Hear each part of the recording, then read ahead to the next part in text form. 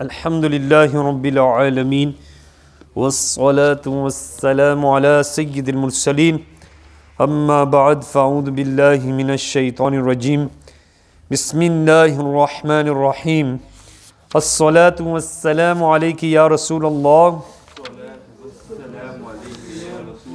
Wa ala alika wa ashabika ya Habiballah الصلاة والسلام عليك يا نبي الله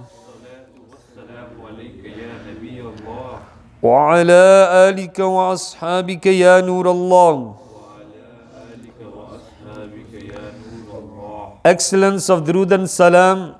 Sayyidina Abu Darda radiyallahu ta'ala anhu narrates that the beloved and blessed Rasul sallallahu ta'ala alayhi wa alihi wasallam said, on the day of judgment, I will intercede for the one who recites Durood Sharif upon me 10 times in the morning and 10 times in the evening. Sallu ala al-Habib sallallahu ta'ala ala Muhammad sallallahu alayhi wasallam.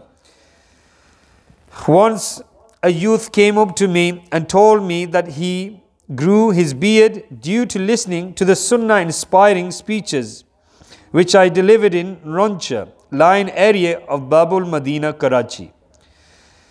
He further said that his mother did not let him keep a beard.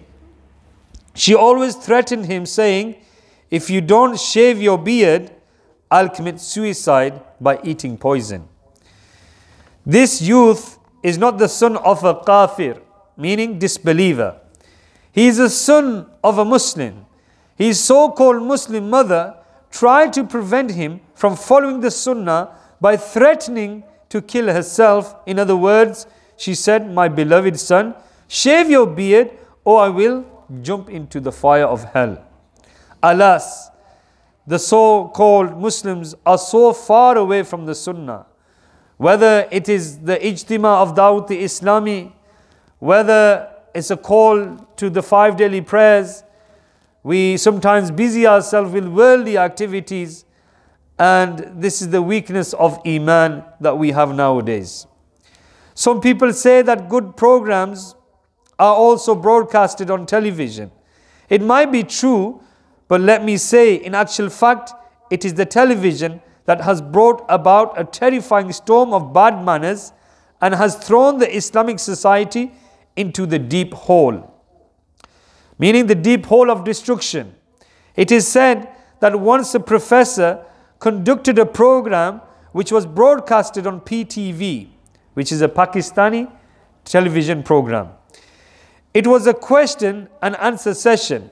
Someone asked the professor a question regarding the beard. He replied, if you keep a beard, then it's fine. And if you don't, then it's also fine. There is no sin if you don't keep the beard. On the basis of this misleading, he replied, some parents began to strictly prevent their grown-up sons from having a beard. They gave such remarks as, those belonging to Dawat-e-Islami are too strict. A highly learned professor came on the television and declared that it's not a sin to shave the beard. But you say it's a sin. The misleading reply given by an ignorant professor who had no true religious knowledge at all negatively changed the mind of many people. So this is just one example that's been given. And if we look at children's programs, for example, don't want to mention any cartoon names, but we see the bad habits that they teach children. Whether it's violence, whether it is hitting, whether it's disturbing someone, or you know where I'm coming from. So it's important that we teach our children the right type of programs, like Madani channel or Madani cartoons. These, alhamdulillah, the Majlis of Dawat-e-Islami has been making beautiful cartoons in the sense of teaching the Sunnah of the beloved Prophet sallallahu alaihi wasallam. So you can go and access this on the internet and watch these programs. Even nowadays we have these smart TVs.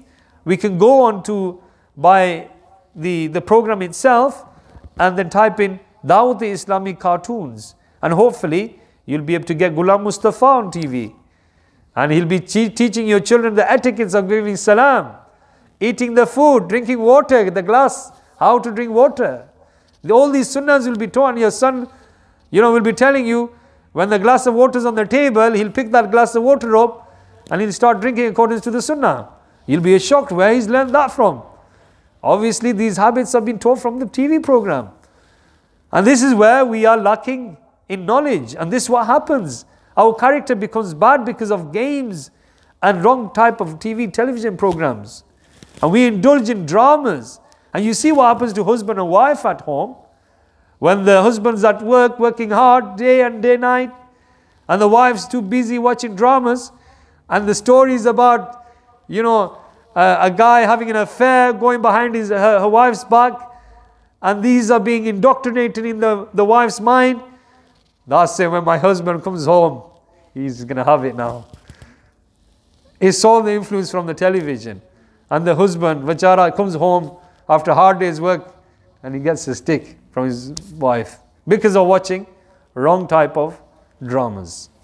So may Allah Azza wa Jal give us the ability to refrain watching these type of dramas. Last and final, we need to do a fight with our nafs and shaitan. So dear Islamic brothers and viewers of social media, did you see how cleverly Islam is being distorted and undermined? Can we do nothing for our religion, Islam? We can at least get concerned and feel sadness in our heart due to these conspiracies against our religion, thereby and earn lots of reward, inshaAllah. Our Madri movement against nafs and shaitan will continue. This what should be our motto. Yeah. So Madri movement against our nafs and shaitan will continue, inshaAllah Azza wa Jal. Sallu ala al-Habib sallallahu ta'ala ala Muhammad sallallahu alayhi wa sallam. Alhamdulillahi rabbil alameen. Wassalatu wassalamu ala sayyidil mursaleen. Jazallahu anna Muhammadan ma huwa ahlu. Ya Allah, accept our salat al-asr in your court.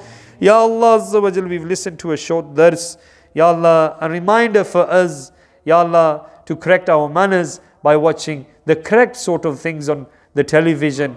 Like for example, Madani channel, Ya Allah, kids, Dawat Islami, Madani cartoons. Ya Allah Azza wa Jal, teach our children, give us the ability to teach our children according to the sunnah of the beloved Prophet sallallahu alaihi wasallam. Ya Allah, take away this negativity in us. Ya Allah, these bad habits from us. Ya Allah Azza wa Jal, give us the love of Rasulullah sallallahu alaihi wasallam.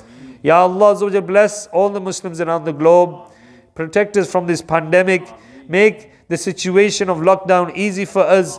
Take away this lockdown. Take away the curfew in Kashmir. Ya Allah Azza wa Jal, and Palestine and all the Muslim countries that are in tribulation. Ya Allah, being oppressed. Ya Allah Azza wa Jal, remove this oppression. Give us good leadership. Give us peace and tranquility. And remove bad corrupt leaders. Ya Allah Azza wa Jal. Ya Allah Azza wa Jal, if I made any mistakes in my short dars, I ask for forgiveness. Ya Allah Azza wa Jal, enlighten our hearts and give us a true understanding of the deen. Ya Allah, bless our parents, brothers and sisters, those who have requested for dua. Ya Allah, accept all the sincere dua for the sake of Karbala. Those who are suffering in the hospitals, Ya Allah, like many names, Ya Allah, be given to the majlis. Ya Allah Azza wa Jal, give them shifa. Ya Allah Azza wa Jal, give us good health and give us death with iman. Sallallahu ala nabiyyil ummi wa alihi sallallahu alayhi wa sallam. Salatan wa salaman alayki ya Rasulullah. Subhana rabbika rabbil izzati amma yasifun. Wassalamun ala al-mursaleen. Walhamdulillahi rabbil alameen.